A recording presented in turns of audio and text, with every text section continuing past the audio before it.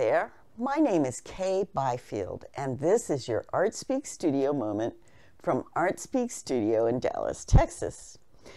And today I want to talk about the creative impulse, what it is that makes us want to be creative. I make art. I've always been crafty, and I've always wanted to do things my own way. I like to make crafts. When I come up with an idea, I will do some research about materials perhaps, and I might look at examples of what other people have done, but then I like to come up with my own pattern and figure out how to make something that's original and that is totally mine. So going back to elementary school, I didn't like to follow the patterns that the teachers would hand out, and I wanted to do my own thing. For instance, a few years ago, I decided to make Christmas stockings for all of my family as a Christmas present.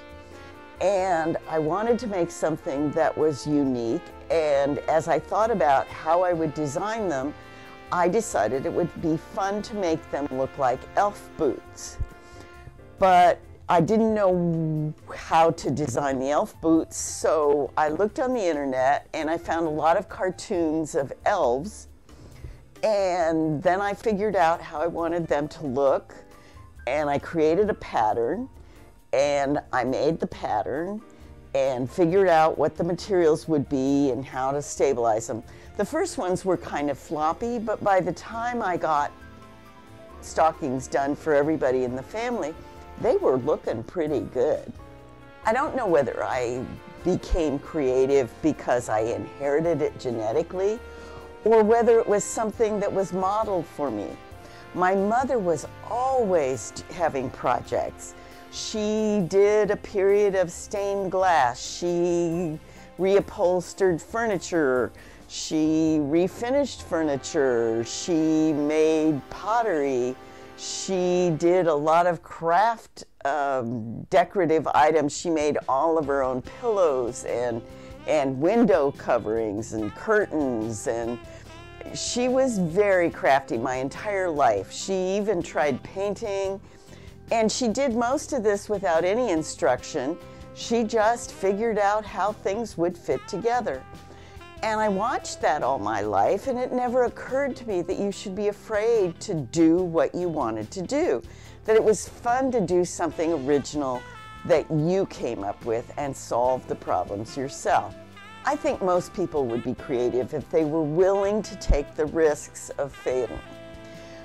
I think that the reason that people don't take those risks is that they're afraid that they will demonstrate their own incompetence, that they're afraid that they'll waste time, that they're afraid that they will waste money, that they're afraid that other people will not look upon them favorably because things don't work out when you're trying something new.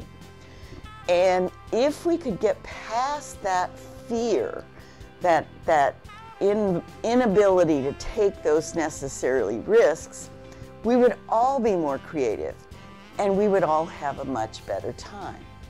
As performance artist Eve Klein depicted in this photograph, taking risks calls for a leap. We have to make a decision that we're willing to try something and know that inevitably it's not going to come out in the way that we envision it. That we're going to get something, that we may learn a lot, but we may not come out with something that is exactly what we had in mind. But studies of creativity show that with experience, when you've learned a technique, when you've learned something about the materials, you're much more likely to be creative and go beyond what you know to try something new and different. They've also shown that the more that you have done things that were creative, that you've gone outside your comfort zone and tried new things, the more likely you are to try new things in other areas in the future. So creativity begets creativity. Maslow showed that creativity falls in the top level of his pyramid. that once your basic needs for food, shelter, safety, and love are met, then you can go beyond that to move into these areas of self-actualization and become creative. And that creativity goes a long way to adding more joy in your life, making your life much richer. It reduces stress and anxiety. It makes you more willing to take risks in your future and enriches your life in every possible way. Because doing these things, creating something new, has been so important to me, my big joy is sharing what I've learned and giving other people the skills and tools and encouragement they need to be creative themselves. And when I do that, I come up with strategies for how to move people beyond where they are into something new. And that, in turn, is creative for me. I don't think I need to sell you on creativity. If you're watching this video, you're already interested in being creative, and you're probably very creative yourself. The only thing I want to do here is make you understand how important this journey is for you.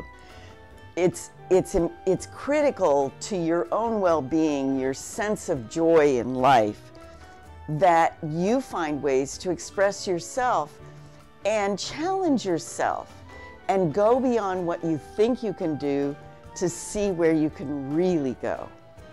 If you're watching this video, I'm sure you're already on that journey, and all I wish you is more success. And until next time, happy painting.